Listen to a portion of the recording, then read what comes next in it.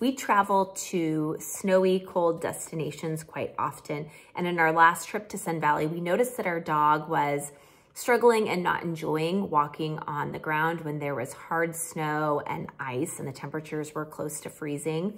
So we purchased the Ruffwear Dog booties for him while we were there, and we've been really happy with how these have worked for him.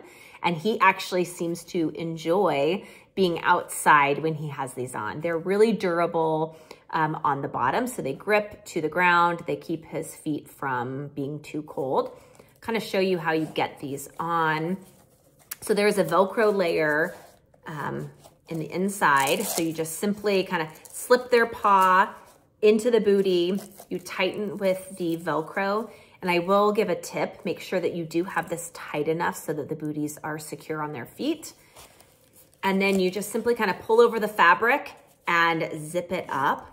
We did find that snow did get packed kind of in the top of the booty. So it kind of sits like this. And often if he was in deep snow, sometimes we would have to dig that out. Now he is a puppy, so he's a little bit in between sizes, but just something to be mindful of, that you want to kind of keep the snow out of here. They also, in the deep snow, sometimes would fall off. So keep an eye on your dog. If they're in deep snow, just keep checking their paws occasionally, as you might need to retrieve a booty. But otherwise, these worked really great. He seemed to enjoy having them on. We were able to easily get them on with him. I will post some videos of his first time wearing them.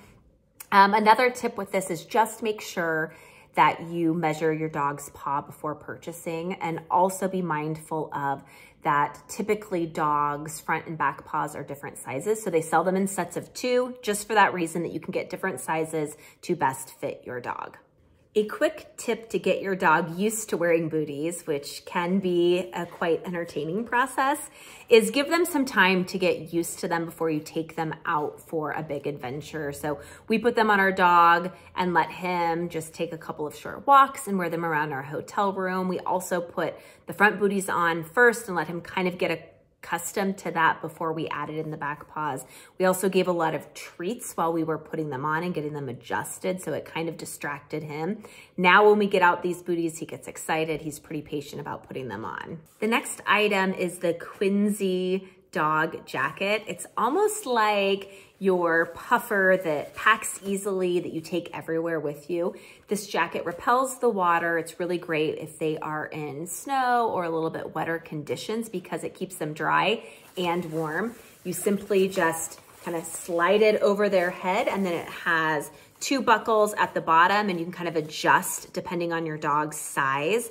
But anyway, really great. Covers, it has reflectors on it if you're out in the dark, but it also folds up really nicely, so you can pack it with you on a trip. And the last item is the Ruffwear fleece dog jacket. This one is really perfect for a cold day when it's not wet. This jacket is a little bit more difficult to get on than the Quincy jacket, which just pulls over the head. This one, you have to have them step into the 2 leg holes, which are on the bottom of the fleece. And then you just simply kind of pull over the rest and zip it down the side. So I will feel this one takes a little bit more time to get on, but he loves being in this jacket. The only thing for boy dogs, or if the jacket's a little bit big on your dog, is when he is trying to go to the bathroom. Sometimes the jacket might get in the way. So just be careful when you're sizing and fitting for your dog, that you might have some extra fabric that could get wet. I will link all 3 of these products in the description down below, so you can easily find it and decide if it is the right product for your dog this winter. Thanks for watching.